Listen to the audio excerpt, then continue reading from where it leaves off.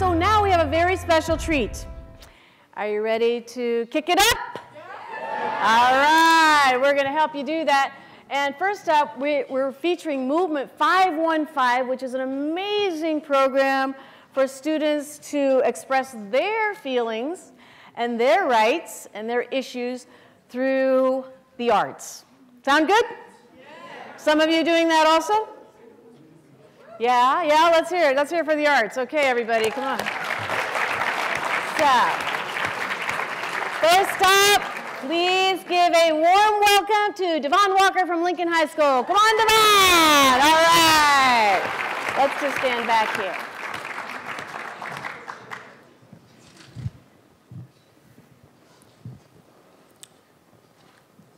In the middle of United States history class, I learned that in 2018, the book still referred to native populations as Indians. I bring this up, and a colonizer tells me it's convenient.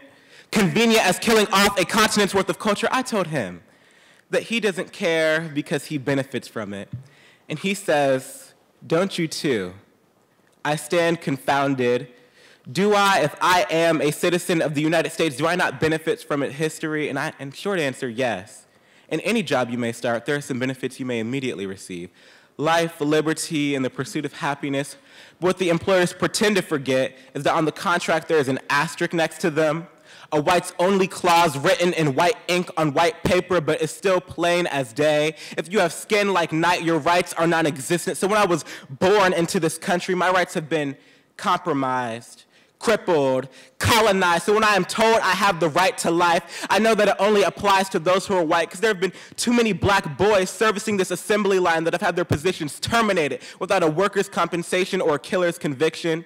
And what is liberty to me when the pen I use to sign my paper seems to only spell poverty or penitentiary? I know that spelling tests are used to determine how many places are made in proprietors made for profit prisons. And if I want to pursue happiness, I'm told not to protest, but to refer to HR. But what is human relations to me when the only humans y'all can relate to in this country are colored like cotton? Cotton. The first job my people held in this corporate capitalistic country. You capitalized on my countrymen's bodies for your corporation, making slavery your free market economy. Common sense can tell you those two things don't mix, but it sure made your business model flourish, finesse your finances into the far-reaching federation it is today. But today, I have a new proposal. My people, we must push through this persecution guised as patriotism. We must unionize to combat our demise. We must always rise or sit or kneel when necessary, because when we do, we become a mirror, reflecting how many times they've broken their own code of conduct. Make your tongue conduct lightning when you speak. Don't care if you shock them with your hair. It grows up, symbolizing our call to glory, our call to skyscrapers and high places, erasing the hate that permeates this state. We be more CEO than enemy of 5-0. More chairman than chained man. Our skin is bronze, but our hearts are gold. So no matter our position or our salary, whether we fall or rise, dead or alive, our net worth remains priceless.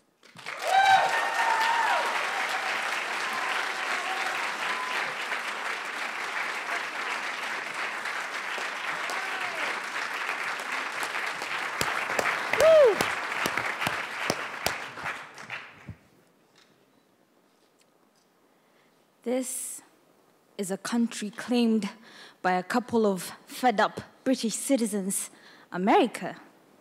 Remember your forefathers, because you'll never know who you are till you know where you come from. Europe, Britain, Italy, remember your immigrants. Remember the pilgrims on whose prayers you survived that brutal winter. You were once religious.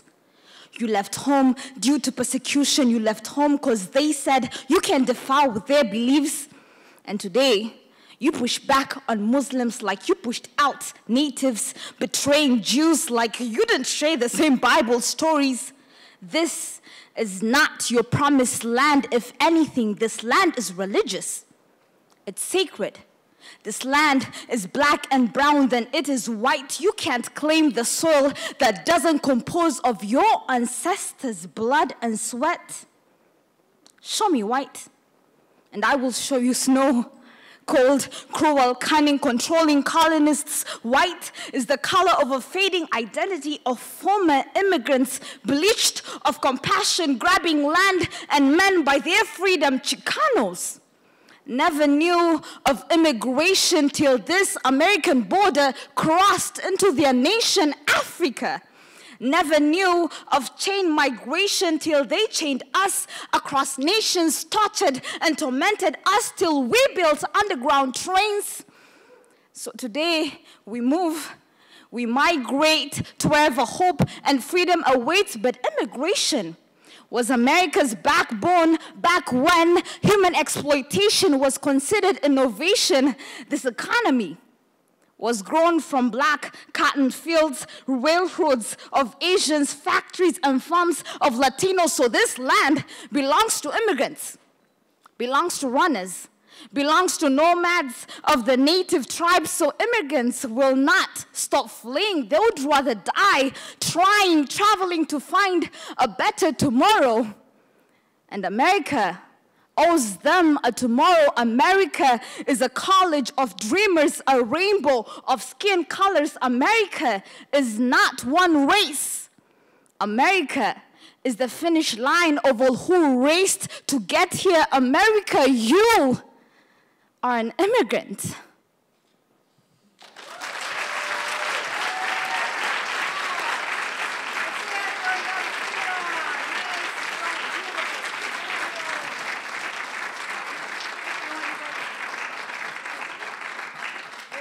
And now let's hear it for Jazzy. All right, Jazzy.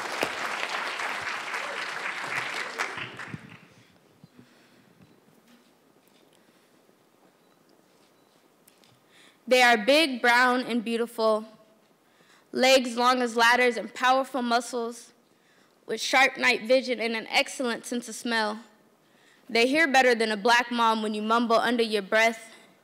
Their skin be a blanket of camouflage in woods of timber, with a buck as a dad and a doe as a mom. Fawns learn how to walk at birth. Like as soon as they part lips, they're left to live alone. They have to grow up fast. They only stay with their mom for 1 to 2 years and they're on their own. With the whole world to swallow them, families are split, so they travel in groups called herds, kind of like gangs. Their dad does not help stay to raise them, so the streets do instead. It seems like everyone wants these deer dead. But I guess when the government feeds off your insides, a gun is the best way to feast, our 4 Thomas states. I, for one, enjoy the joy and the exhilaration of reverting to my primal instincts of actual killing. And ain't that crazy? They telling me they find joy in our grief. On August 2nd and 3rd, a tractor trailer was filled with Nike shoes in Inglewood, Chicago. You see, authorities claim that it would lure in would-be thieves. They arrested these men for stealing, planted merchandise in low-income neighborhoods where basic necessities are scarce. There is no home in the forest. No wonder they are becoming extinct. They want to kill us off, like deer in forest, like deer head mounted on wall, like George Zimmerman signing Skittle packets. They want to remember the hunt, want to remember the way the sky bathed in black blood and black bodies scattered under bullets like roaches. You make beast in black, boy, like their skin tastes like deer meat, like their flesh be fiber or fat, and leave their souls left to wander in the skies. Well, maybe that's why you label them criminals. You want to lock us up, put bars on our bodies as if it could break our breed, but blackness be more than body, be more than beast or bullet. No matter how many of them you shoot, when will you realize that we still exist? We will survive this forest. Eric Garner couldn't breathe, yet we still fight. We still find the oxygen, still get off the hen, still celebrate with bottles on birthdays because it's another year that we made it out alive. And ain't that crazy? You people cannot. You cannot break my breed. Thank you. Come on, Jazzy. Come on, Jazzy. Jazzy, wait a minute. Is this thing on? Jazzy, thank you. Can you all come up? Okay.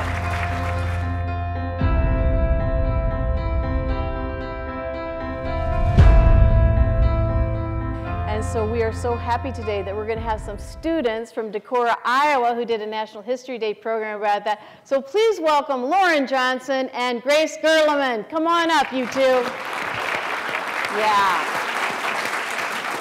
All right. My name is Grace Grillerman, and this is Lauren Johnson, and we are students from Decorah High School. We're here to talk about our experience with our National History Day project. When choosing our topic, we wanted to focus on activists in history that truly made a difference throughout communities in Iowa. And that's when we found Edna Griffin. Edna Griffin was a brave woman who fought for the equal rights of all organizations and races. She took action for injustice. Her most significant impact was her work with the Katz Drug Store. On July 7, 1948, Griffin was denied service at Katz Drug Store on the grounds of her race. She filed a lawsuit against Katz and took her case all the way to the Iowa Supreme Court, where the court would rule in her favor. She helped establish laws that made it illegal to deny service based on race. We wrote a play to present our information. We have two other people who helped us perform this play that aren't able to be with us today, Ruby Sullivan and Larson Shockey. In our play, we focused reenacting the conflict at Katz Drug Store and the civil trial. Our performance advanced to state contest, where we won 2 awards, the African American History Award and the Leroy G. Pratt Award. We were also lucky enough to perform our play at the Edna Griffin Legacy Awards and Celebration Dinner last summer. While in Des Moines, we visited the Edna Griffin Building, which was once Katz Drug Store. Edna Griffin truly inspired us. She used her rights and the law to make the city of Des Moines a better place for everyone. When we look at our lives, we want to continue Edna Griffin's legacy. Maybe that's by standing up for injustice we see around us, or something as simple as showing respect and acceptance. The play really helped us speak out about what we see around us that we don't agree with. The celebration dinner really highlighted Edna Griffin's legacy. We chose Edna Griffin in hope to share her story and the important work she accomplished. Edna Griffin is an example in our lives. She stood up for the rights of others, so why can't we? Changing society is a lifelong journey we're all responsible for. Help me welcome Stanley Griffin, Edna Griffin's son. All right. Woo-hoo. Yeah. Woo! Thank you very much. It's an honor to be here today. And I'm pretty touched by that speech. I mean, it's like, that's what Mother really wanted kids. She wanted to leave a legacy of what is right, human and civil, in the area of human and civil rights.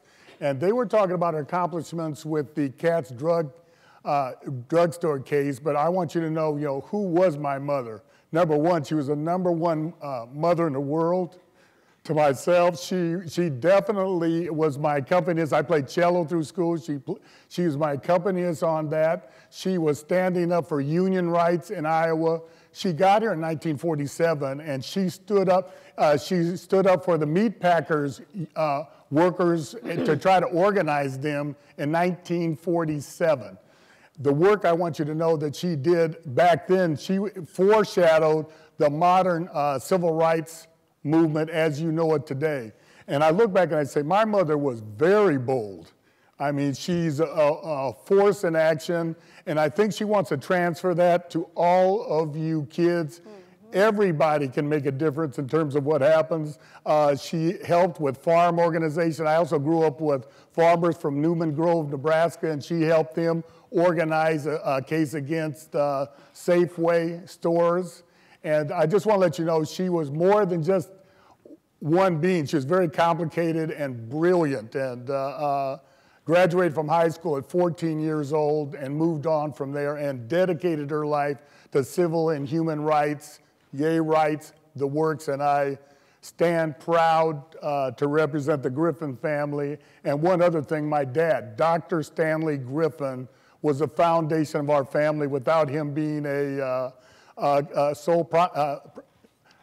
working for himself, Mother could not do what she did because we would have got fired and not had any employment. So stand up for what is right and always remember my mother. And one last thing, a little plug here. If you want to learn more about Mom right now, go to Edna Griffin, Iowa. And if you Google that, you're going to get a lot of hits on her. And we're writing a book right now, so there's going to be a lot more about it. And we want to help kids just like you and others excel. white, black, everybody do that. Thank you very much. Thank you. Thank you. Thank you.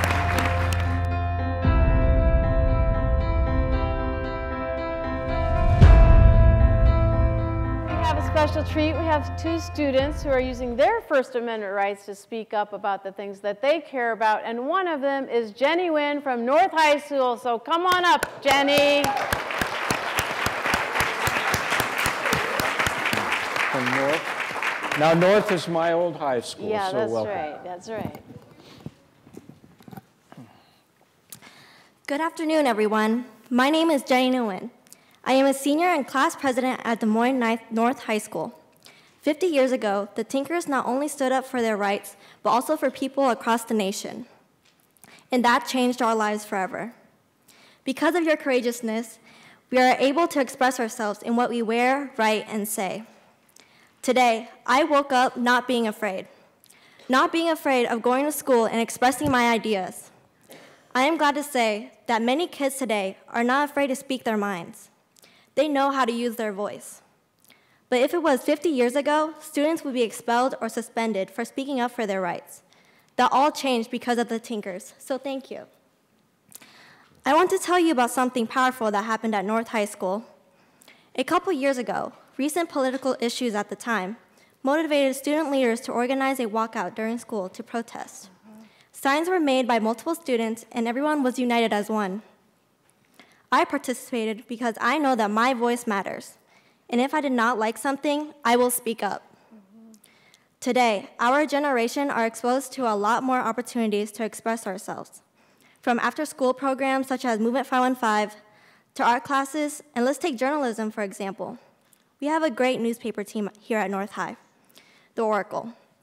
Students get to create their own pages and design how they like and write about what they believe in. Some of the topics that have been covered in our newspaper range from women to LGBTQ rights. These topics are usually really sensitive, but the newspaper provides a platform to express ourselves. We are young, and because we are young, people think we don't matter, and our opinions don't matter, but we do matter. We are the leaders of the next generation. So thank you to the Tinkers for standing up and letting us have the freedom of speech we get today. Thank you.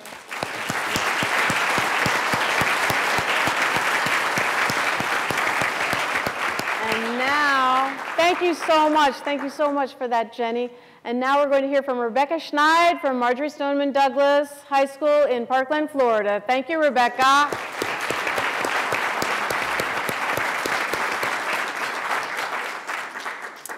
Hi, my name is Rebecca Schneid, and as Mary Beth just said, I am the editor-in-chief of the Eagle Eye, which is the newspaper at Marjorie Stoneman Douglas High School.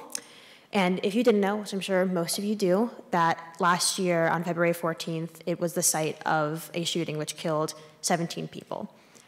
But I don't think that that's what Marjorie Stoneman Douglas High School is all it's known for now. We're not known as a school of victims, we're known as a school of fighters. Fighters who understood our rights, our First Amendment rights, to speak up for what we believe in, and not only that, but we were determined and perseverant to advocate for the rights that we believed that we deserved, our right to live. And I think that if you're gonna take anything from today, it should be that it doesn't matter your age. We were 14, 15, 16, 17. If you are old enough to be affected by the ills of society, you're old enough to have a say in it. And you're old enough to speak up for it and stand up for what you believe in. And I have not just seen that as the survivor of a school shooting, I have seen that as a student journalist. Before February 14th and after February 14th, I wrote about stories that were important to me and important to my classmates, whether they be LGBTQ plus issues, whether they be gun violence at our school or gun violence in the other cities and on the streets, or rape culture, diversity, and each of these are just as important as the other. And if any of these issues or anything else is important to you, I encourage you to stand up for your rights and to also speak up for them, write about them, because I have seen that student press and student voices are the most important thing in this country right now. And they are the things that are keeping us together, and they are the things that are holding politicians and everyone else accountable for their actions. So whatever that you believe in, whether that be like any of the issues that I said or something else, write about them, speak about them, and affect change. Thank you.